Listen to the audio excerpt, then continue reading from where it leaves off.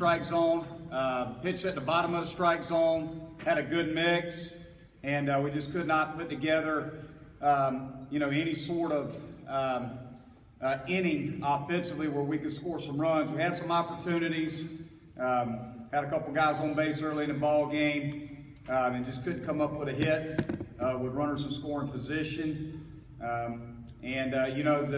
thought the key to their team today, besides him and their bullpen with King, was their 2-out hits. I mean, they just extended innings and extended innings and extended innings. They scored 4, I believe, in the 6th on a tough ground ball through the right side and then a flare to left. And they just did a really good job of extending innings, 2-strike hitting, just putting together good at bats. And I thought that was the biggest difference in the ball game. We had our opportunities to get out of some innings with minimal damage, but you have to give their guys credit. They did an excellent job of extending innings and coming up with big hits with runners on base with 2 outs. Coach, you were in the exact same situation last year. After the first 2 games, what can you draw on that experience? Well, we got to win 3 ball games. I mean, that's the experience that you draw on. Your season's on the line tomorrow at 1 o'clock. So that's the experience that you draw on, is guys have to understand when they come to the ballpark tomorrow that we're fighting for our lives. We're trying to extend our season, and that our season is on the line in Game 1. And Game 1's all that matters because, we got to try to do everything we can, play 2 ball games tomorrow. So that's the bottom line. Our season's on the line tomorrow at 1 o'clock. We need to put together a good game. We need to compete for 9 innings and find a way to win Game 1 and force a Game 2. Monty, do you know yet what you're going to do with your pitching? Obviously I haven't had a chance to think about that right now. As soon as I get back into the locker room, we'll talk to the coaching staff and we'll name a starter. Charlie, it's a little hard to keep your rhythm when somebody's stepping out of the batter's box as much as they were and taking as much time in between pitches. No, I don't think it is. They did a good job of, like Coach said, battling 2 strikes, battling 2 outs. And so I wouldn't credit it too much to them stepping out. They just had a really good approach and executed. Any other questions? Coach Kyle Wilkie hit 2 balls hard right at the first baseman. I think there were men on base in both of those situations. A couple inches here, a couple inches there, and made those hittings completely change. Yeah, it was tough. We had Bird hit the triple there and was sitting at third base with 1 out. Wilkie did a really good job of getting himself in a good count to hit, in a 3-1 count, and he lined out to the first baseman. First baseman had to leave his feet and catch the ball. That was tough. That would have put us on the board right there. But you got to give them credit. They're a great defensive ball club. Chris Williams, smoked the ball late in the game there, pinch hit at bat, drilled the ball.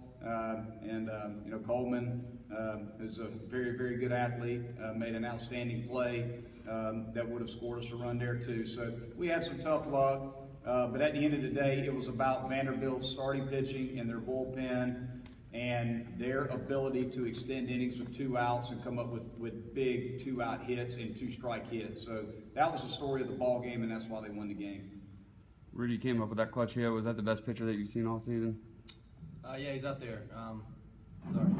Yeah, he's up there. He's got a good mix of all his pitches. He throws them all for strikes in different counts. He's the ace of the staff for a reason. He's got a lot of good stuff, but we got to find a better game plan to compete. And try and string together some good at-bats tomorrow because our season's on the line. But I think we'll bounce back, and that's the only option. We got to be ready to go tomorrow. Rudy, it's for Rudy and Charlie. What do you guys go over there and tell the rest of your teammates in the clubhouse about? Obviously, you played in this game last year. You know the experience of how important it is, but to kind of be ready to go in the morning or it's over. I mean, tonight sucks, but you can't dwell on it. Tomorrow we're fighting for our lives. Tomorrow, we're not promised anything except for 1 game tomorrow. We're promised 9 innings for the rest of the season. And so I think you got to come out and try to put together as good of 9 innings as you can. You can't look forward, you can't look behind.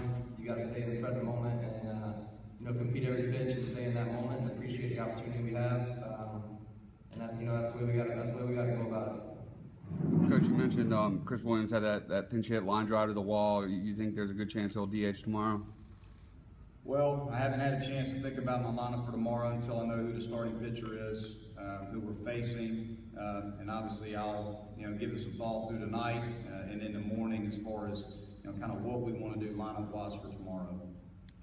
For both Coach and Rudy, with the potential for a couple of games in just a short amount of time, you have to be back here in less than 12 hours. How does it change how you prepare for a game, from meals to sleep to when you get? How does all that change for you? Well, we just, we got to get our guys in bed and get them rested and get them ready to go. It's a short turnaround, but I think our guys understand the sense of urgency.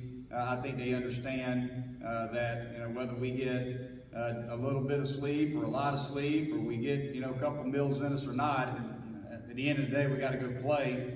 So we're definitely not going to use it as an excuse. I think adrenaline and competitiveness will take care of that.